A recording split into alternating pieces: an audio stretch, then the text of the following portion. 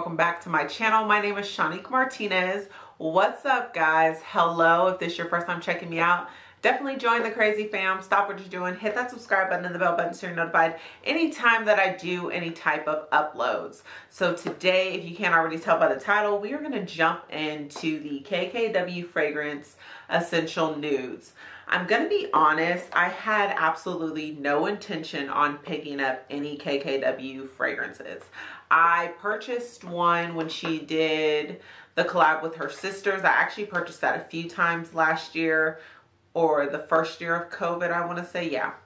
But after that, I honestly didn't have any intention on purchasing any other fragrances of hers. I do like her skim stuff, but as far as the fragrances were concerned, it wasn't like, oh yeah, I'm going to pick that up. And on top of that, she comes out with so much stuff. I feel like the Kardashians in general, they come out with so much stuff, so it's hard to kind of keep up with them.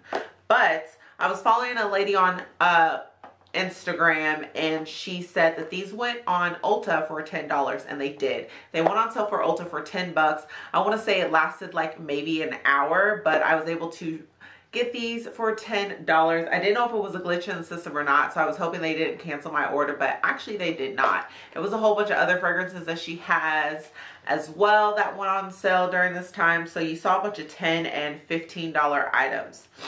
So the first one I picked up is the Nude Sand, and I picked up the Nude Silk. So I didn't see any reviews online or anything like that, so it was just kind of like, girl, you're out here by yourself. So the first one that I will go over is the Nude Sand. It comes in a box like this. You pull this out. It's very sleek. The bottle is like extremely wavy, cute, and very simple. No name, no nothing. The retail price is 40 bucks. So you get for $40, you get 1 fluid ounce, which is 30 mLs. It is an EDP. And it comes like this. So the back of the bottle does, well, not the back of the bottle, the back of the box has a description of the fragrance. It says, a intimate scent that invokes images of tender petals, gazing soft skin, a caring floral boutique of delicate rose, beige peony, and white freesia are wrapped in clouds of ambriette and balmy tonka absolute. So those are the notes that are in this bottle. Like I said, it is on Ulta.com. It retails for $40. They say that it is in the floral family. Obviously, you can tell from the back of the box. The scent type is floral, wood, musky. So the middle notes are the peony and the white freesia. The top note is the ambrette, accord, mandarin, the rose. And then the base is the roasted tonka absolute and the skin musk. So I actually wore both of these, so I did take some notes on how they actually wore and how they dried down. When you first spray it on, you get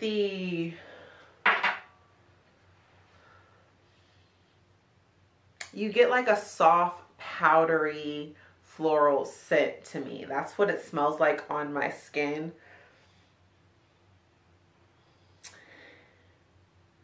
It's not too overpowering, but I feel like this is a fragrance that you would have fun layering because it's not too strong, but it's soft enough to where if you do layer it with the perfect fragrance, that you won't smell like you just walked out of a flower shop. And then when it finally lays down, like dries down, you get a lot of that rose, peony smell.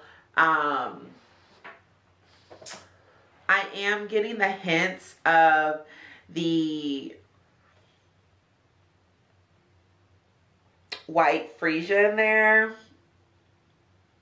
You kind of get the ambrette too, but it's just, to me, it's just like a very clean floral smell. It's not too heavy. You don't smell like an old woman when you wear it, but it's definitely like a mature smell that you wouldn't necessarily see somebody in their 20s wearing. if that makes sense. So I actually probably would repurchase this again. It's not overpowering. I don't think people would come around me sneezing. They'll probably be like, oh, you smell good, actually what it is, and move on. They're not going to dwell on it. Some people might not even acknowledge it because it's just not a strong smell. I will say the wear time on both of these, they did last a really long time. I was actually surprised for 40 bucks. However, these are EDPs, so they should last a little bit longer. But it did last very long. I feel like you will be able to layer this. If you're a layering girl, because I know people like to throw on like multiple fragrances at one point in time, yes, this is the product for you. But it also smells nice and soft if you want to, like, say, oh, you smell good, or leave your scent, but you don't want to leave a strong lingering scent. The next one is the Nude Silk. This also retails for 40 bucks. The packaging is the same. The bottles are very basic. They don't say much either.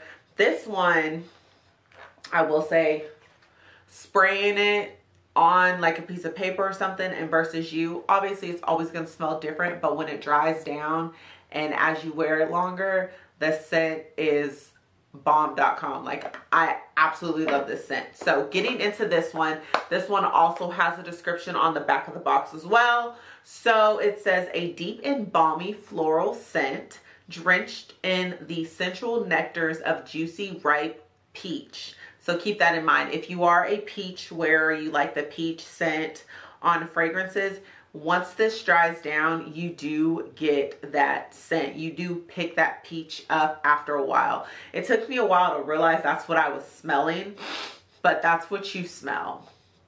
Fresh green leaves and sparkling bergamot introduced to a sheer peony signature, creating a touchable feminine addiction that is only further impressed by solar heat and white woods. So this is definitely the fragrance that will age very well. It ages well. Going to the website for a full just description, it is the floral fragrance family as well. It's considered a fruity floral. You get the green leaves, the bergamot as the top notes. The middle note is the peony, honeysuckle, peach nectar, and then base is the solar accord, white wood, and then the musk. Like I said, when you first get this on, it doesn't compare to how it ages. It ages fairly well once it dries down. So on first sight, you do get the peach, but it's like bam, that's all you smell the first time. And so when I first sprayed it on, I was like I'm not gonna like this, I'm not gonna like this. And then as it started to dry down and really just soak into my skin, I started to pick up the greenness, the green leaviness. And then I also started to pick up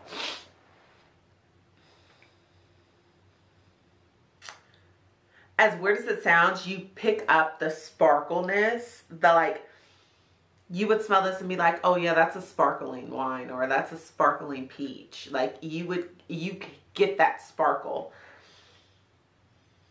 And it's so feminine. Oh my gosh, it's a great fragrance. Like, I absolutely like it. It's definitely it's for the mature crowd, but I also feel like if you're in your late 20s, maybe mid to late 20s, you would still pick this up.